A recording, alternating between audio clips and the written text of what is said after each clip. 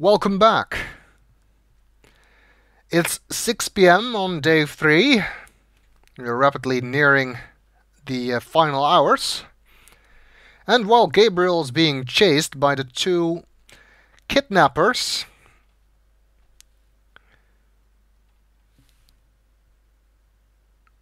we are going back to Grace. And I actually want you to pay attention to this particular display here, because it appears that these two men are kidnappers, are vampires, and they appear to be making... They appear to be doing something to this guy's neck with some kind of weird tool, and that could explain the markings that Prince James showed us. So they're not tooth marks. Interesting. Where could he be? Well, we know where he is. He's out getting chased. Let's hope they don't catch him. Okay, first things first, I want to check if we can match the print from Le Serpent Rouge now.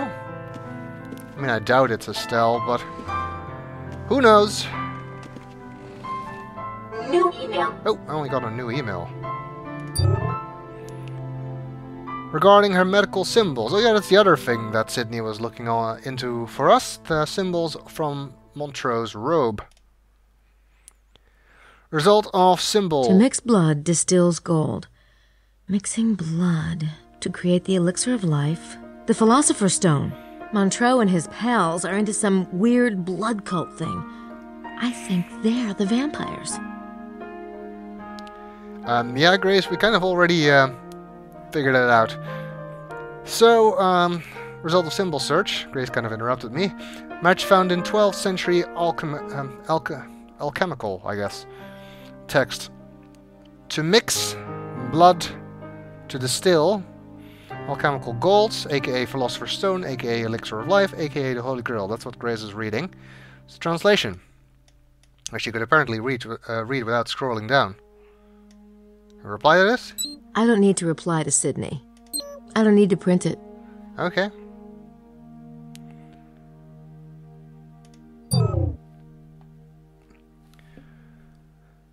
Let's match our print. Working. Let's sit through this animation again. I wonder if maybe it is Estelle.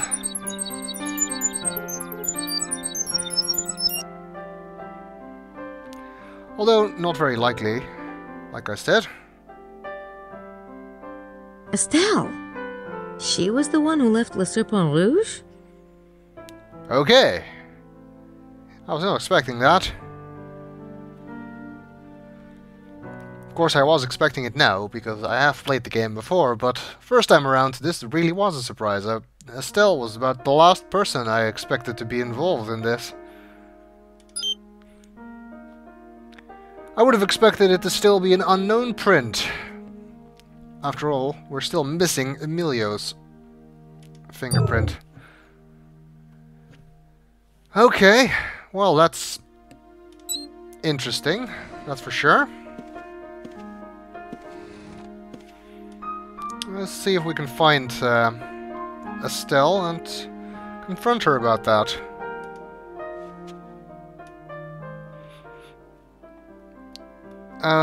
Estelle and Lady Howard said they were going to work at the site for most of the day, but since it is 6 p.m, they might be back yet. Back already. There is Estelle. Wait, actually. Boy, Estelle looks exhausted. Not surprisingly.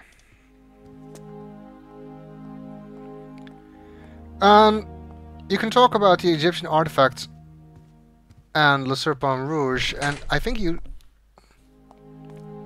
Someone is walking around. I think I know who that is. I kind of wanted to see him upstairs, but... okay, this doesn't really matter.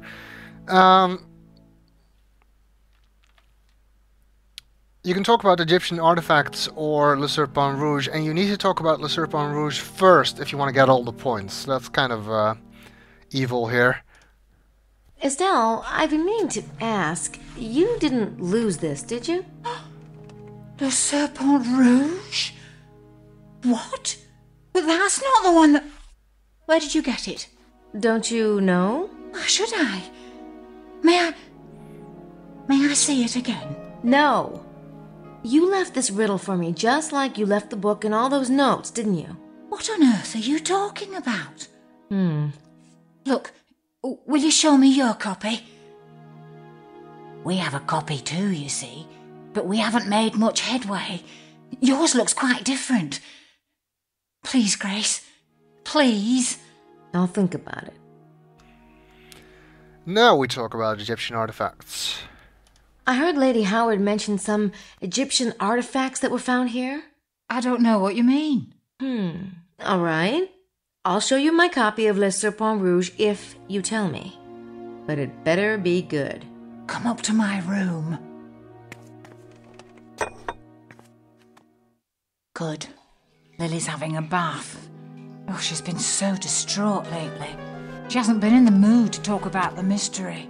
Dr. Wen found these objects when he was digging here 20 years ago. He became convinced that the Rennes mystery was deeply tied with Egyptology. He believes there's a seed of alien wisdom buried here, a seed similar to that planted in Egypt. Huh. So, where did Dr. Wen find these artifacts anyway? On the back of Mount Cardew, in a cave. He said it headed off into further caverns, but he never got the chance to explore them before his accident. His accident? Yes. Didn't you know? Oh, my. That cave is on private land now. Not that it matters. It was just one of the many storage caves of the Atlanteans. The seed itself is the real treasure. It was placed based on cosmic alien logic. Unfortunately, Dr. Wen's latest calculations still seem to be a bit off. I'm not surprised. That cosmic alien logic's a bitch. Can I just look at the pictures, please? Oh, of course. I'm sorry.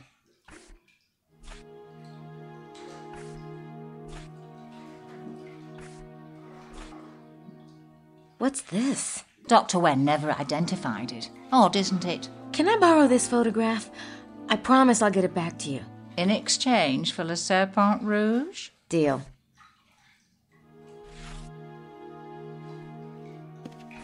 I better go. Good luck, Estelle. Thank you, Grace. Of course, I wish you the same. Okay.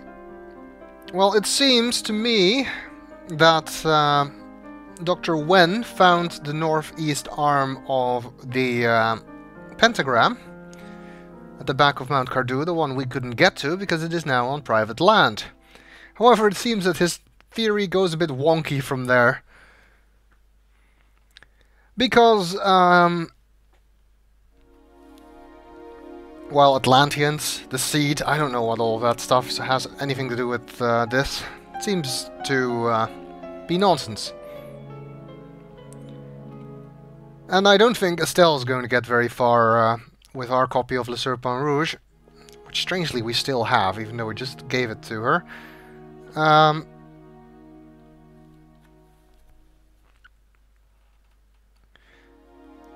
After all, she doesn't have Sydney. And it seems that the print on the envelope was a fluke. I guess maybe it was her envelope, but somebody else put it there. She was not the one who left the notes or the envelope for us. That really leaves only one person, doesn't it? And let's look at this photo we got. It's the tool from the image at the start of this time block, which we saw was used by our night visitors to draw blood from the Stuart heirs. It's the artifact photo I got from Estelle. I have my doubts about Dr. Wen's seed, but this looks Egyptian, all right. It also looks like something a vampire might use. Exactly. It's kind of a nice subtle thing if you didn't pay attention to the opening photo, you probably would not realize what this is. Okay, now, when I was going downstairs, you could actually hear a door opening, but I didn't see it.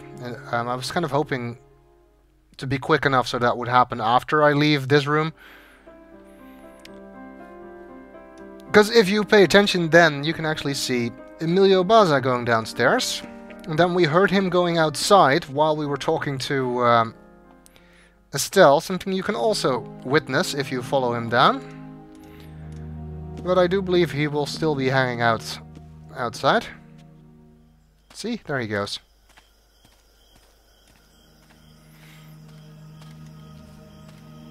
And if you go outside by yourself before seeing Emilio come out of his room, you'll just see him come out behind you. And of course, the idea is see where he's going. He is one of our remaining suspects, after all. Well, I guess we know that Montreux is our kidnapper. But we don't know if maybe Emilio is connected somehow. He seems to be going towards the church. Or maybe he just really likes cats.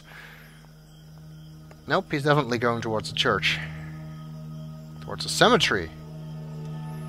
I wonder what he's up to.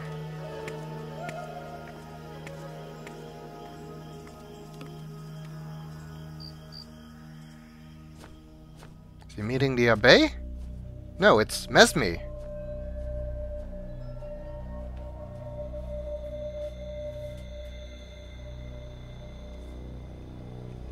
The hell? Please.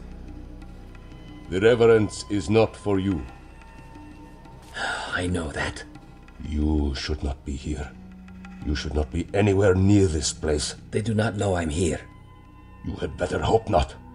We have enough to worry about with the baby. Has there been any confirmation that he's the Kanosh Kanaya? No, the signs are ambiguous. We won't know for certain until he's old enough to show his will. But if you do not know, they cannot know either. I'm certain they do not, but they will take his blood anyway. And it may be enough. Of course, we must stop them. How? You have been watching Mr. Knight? Yes, you were right about his family. He has his own destiny to fulfill in all of this. And the girl has found the entrance to the temple. It may be too late. We're almost out of time. Not until midnight. I have tried to prepare them as best I could, but it is almost cruel to send him in. Do you foresee something? I have told you, I will not foretell the outcome, but the forces arrayed below will be terrible. He will not be sent alone. When can we start? Give me time to speak with him. I will call you at the villa. Very well. Till then. Was he talking about Gabriel? About the person they want to send somewhere? I think he was. So Emilio does have something to do with all this, but he seems to be on the side of Prince James. Well, unless Mesme is betraying James as well. Oh my god, what is going on? That is a good question to ask. And I think that at this point, we are going to have to confront Mr. Baza about this. Get some answers for once. That would be a change.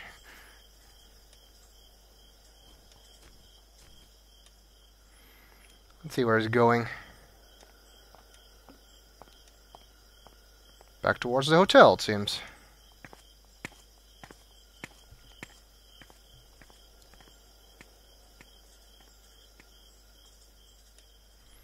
Yep.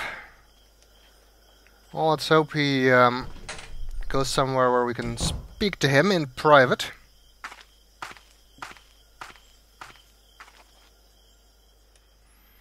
He seems to be going back up to his room. Well, that suits me fine.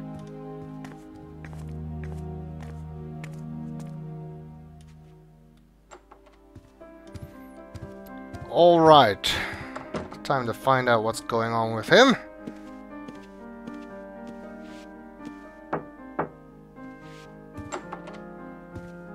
I think it's time we had a talk, Mr. Baza.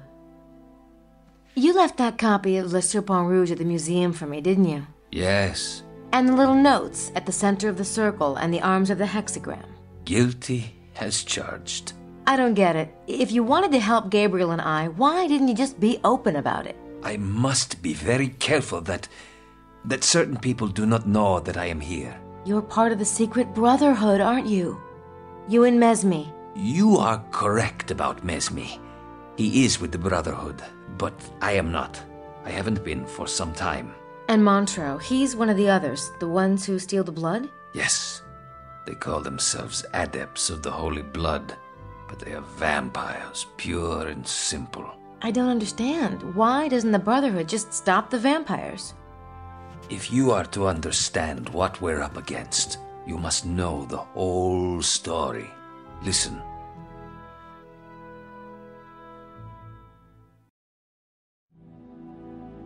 The secret brotherhood are the weavers of the bloodline. It is a process intricately linked to the stars.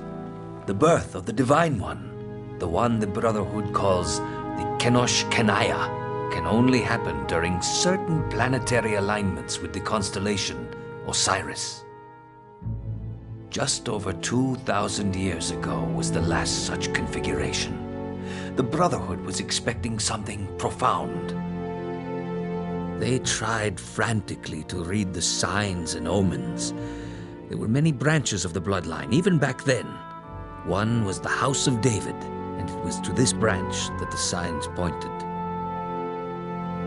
So the Brotherhood used their influence and a bit of magic to convince the current heir, Joseph, to marry his betrothed before the date prescribed by Jewish tradition. Mary conceived. The signs for the birth were auspicious, a conjunction of two planets, Jupiter and Mercury. This created a star, a certain sign of success. But the Jewish king, Herod, heard of the birth of a Davidic heir and threatened the infant's life. The Brotherhood took the family to Egypt, and the young god was reared there, tutored in the ways of the infinite. So Jesus was the Kenosh Kenaya? Oh, yes. He was what we had awaited. The open portal between man and the infinite.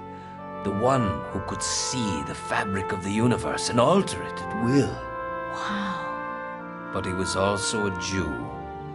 Jesus insisted on studying the Torah, learning his heritage. As he read the tales, he became convinced that he was the Jewish Messiah. From the Brotherhood's point of view, it was a limited ambition. And yet, who were we to tell the Divine One what he was or was not? What happened? He returned to Jerusalem. A few of the Brotherhood went with him to watch over him. What we didn't realize, perhaps because we were not Jews, was that Jesus intended to fulfill the prophecies. All of them.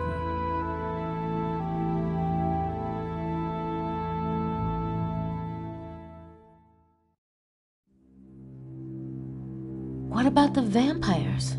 Where do they come in? I will try to explain. You see, the Brotherhood collected blood samples for study and testing before they selected brides. There were certain magical rites performed. There had always been rumors that some of these priests had dared imbibe the blood to steal power for themselves. Of course, such things were taboo, and when these rumors surfaced among the initiates, they were harshly scolded. But when Jesus was being reared in Egypt, there was a young initiate who envied his strange abilities. He began to whisper to his friends that to truly serve the Kenosh Kenaya, the priesthood ought also to be immortal, just like the Kenosh Kenaya himself. Jesus was immortal? In a sense, he could reweave the fabric of his body at will, just as he could those of others. He could have healed his own wounds, but he chose to perform the sacrifice the prophecies demanded. It wouldn't have been much of a sacrifice had he rescinded.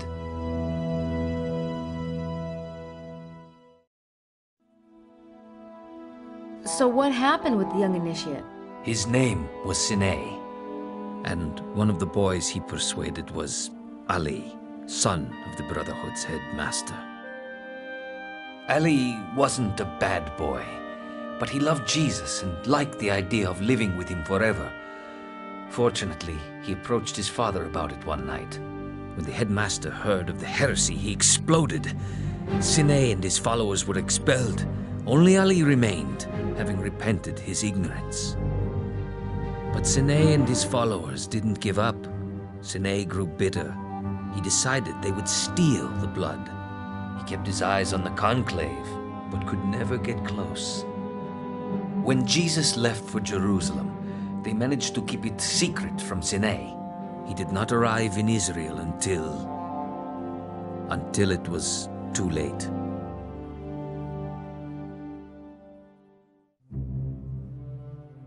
So Sine's group, the Adepts, are still after the blood.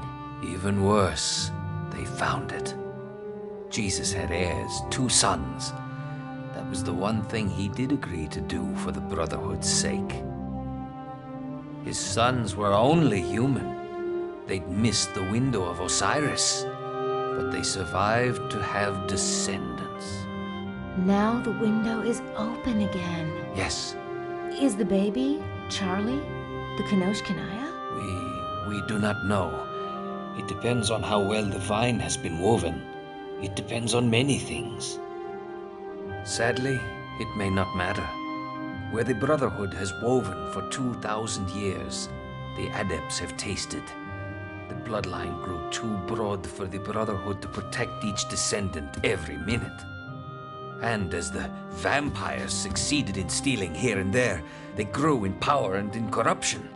They will resort to anything for the blood, blackmail, murder, even black magic. They've been mixing the blood as you have, but in their own bodies. Exactly. And they've been doing it for so many generations that they have changed, physically. It is a result of the blood, but even more, the result of corruption. You see, the power they have is stolen. It is not theirs. Even so, they are strong. The Brotherhood does not taste of the forbidden fruit. They're no match for the Adepts anymore. And the baby's blood may be enough to tip them over the threshold, even if he's not all we think he might be. So what will happen if they take his blood? Montreux will be king of the world. Rex Mundi incarnate. God. Ah, it's Gabriel. Thank heaven. Thank heaven indeed. We have quite nearly run out of time. May we meet in your room, Ms. Nakamura?